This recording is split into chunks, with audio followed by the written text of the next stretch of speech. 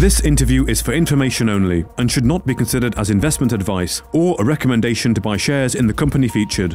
Welcome to this Stock Box interview.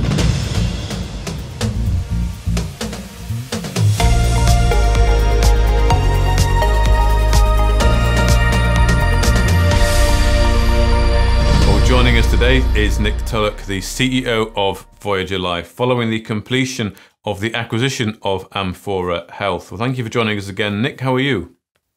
I'm very well, thanks, Mark, and yeah, a pleasure to be here. Well, thank you for your time. Of course, we did speak about Amphora Health before and the announcement of the intention to do the acquisition. And of course, this morning's RNS confirming that's all gone through and the deal there spelled out and how it'll all work. So, I mean, what are the plans really with this brand then? What does it add to the product line, and what are the plans for Voyager to, because I know it was an established brand, but perhaps struggling in the UK. Hopefully you can change that. Yeah, we hope so. I mean, the brand has been going for some years now. It was set up by some Canadian investors, but very much UK focused. It adds, I think, two really interesting things to our portfolio.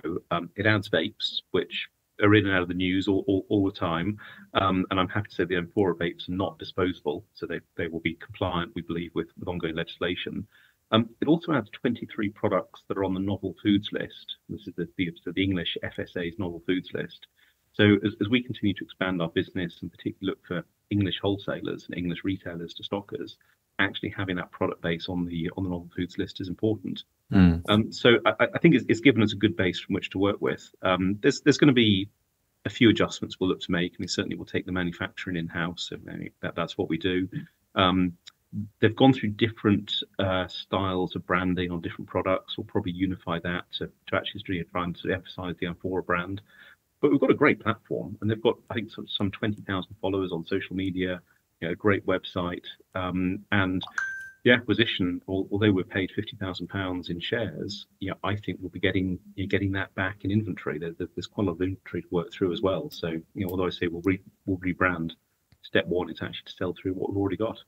Okay, indeed. And you want to start doing that manufacturing. How quickly will you begin bringing that in-house and getting the manufacturing going?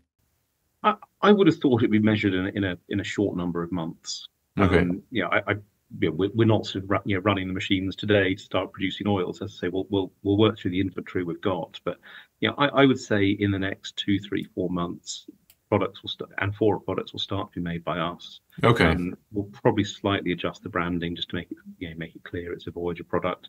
Okay. Yeah, I like the Amphora brand. I think it's very smart, but we'll just make sure it's unified across their range.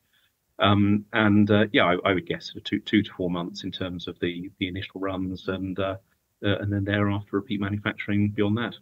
Okay, and do you have any ambitions or thoughts on the revenue that you might increase from adding the Amphora products to the line here? I know from the RNS that this morning the deal was done through 416,666 shares in Voyager, and the same again should you reach 100,000 in revenue over 24 months. So is it fair to say that would be the target? I think that's the clue. I mean, Amphora itself has done a revenue figure far in excess of that in its history. Okay. I think as we sort of look ourselves forward in terms of what we can achieve, I suppose as a seller, you don't enter into a deferred consideration package with a target unless you really believe that target can be met. And the same is true as a buyer. So I think that's a good line in the sand to be targeting. But clearly, we would hope for an awful lot more than that. The vape market itself, I mean, there's statistics all over the country in terms of how that's growing, despite some of the legislation that's looking to curtail it.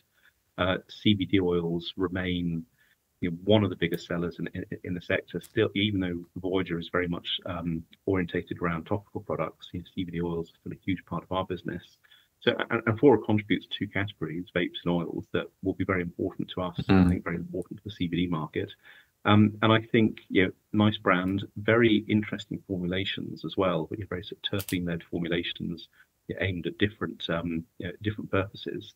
So I think that there's every reason to believe this could be a very significant part of the business. And I think we'll start to get a feel for it over the next couple of months as well. Okay, good. Well, you just mentioned earlier about trying to get the product, of course, into the existing retailers and retailers you have relationships with. So what is it that Voyager can bring, do you think, to improve the fortunes of this brand? Well, Amphora has been largely run from Canada since it was set up. So now it has a base in the UK. It'll be organised and manufactured out of our Scottish facility. I think one of the big opportunities continues to be wholesale. We've had some big wins in the last few months, predominantly on the pet side, actually, in terms of getting our pet products into other stores. But we're demonstrating to big retailers we have the capability to manufacture in bulk, deliver on time. And some of these delivery slots are absolutely tiny. It's not unusual we get a 15-minute slot to deliver. So actually being able to prove not only the product's good, but also the logistics are in hand, is quite a big test with retailers. So I would hope that operating Amphora from the UK, from a mainland UK facility, gives us more scope with retailers to demonstrate, we can deliver in bulk, we can get it to you on time. And I say it's a nice product. It's a little bit different. A lot of vapes, especially, are led with flavors. The Amphora, I can now say our vapes, our Amphora vapes are led with a terpene combination. Same as the CBD oils, slightly different to others in the market.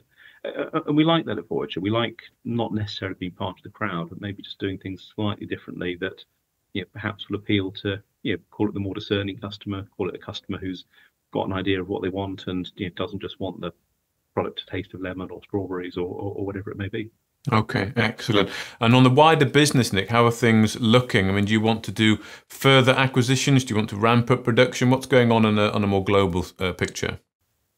Wider side, very, very happy with where things are going. We were at the White Label Expo last week. We were there for 2 days, absolutely inundated from the minute the starting whistle went off to the time it closed on each day. We were exhausted. I mean, no joke. We didn't have time for lunch, didn't have time for toilet breaks. We were just surrounded by prospective customers. Today we're at Crufts, so totally different. But I mentioned the pet range has been absolutely terrific for us. So we've got a team presenting and selling at Crufts. That's a 4-day event, so I suspect they'll be absolutely exhausted. We sent the van down fully stocked, and we'll see how that goes. In terms of other initiatives, we're still having regular reorders through from Pets at Home. That relationship is building, and it's an important relationship for us. It's by far and away the biggest retailer we work with, and going back to what I said earlier about just proving to big retailers that we can do it. We can send good quality products and we can send them on time. That's a huge part of the relationship with retailers. So we're working very closely with them. We're picking up a number of new manufacturing contracts, a number of other retail opportunities. Tough market out there, but I think the quality of product, the quality of customer service is just so important in any consumer business. That's not a CBD comment. That's just if you're selling a fast-moving consumer good, it's the customer service is absolutely paramount. And I think we're winning in that regard. So still a long way to go, but I'm really pleased with how things are going. Okay, well, thank you very much for your time today, Nick Tulloch, the CEO of Voyager Life. Thank you, Mark. If you enjoyed this interview, then give us a thumbs up, a like or a retweet. Subscribe to us on YouTube or follow us on Twitter and hit that notification bell to be the first to know when we release new content. There's loads of great content on our website too, across all our programs at stockboxmedia.com. Thank you for watching.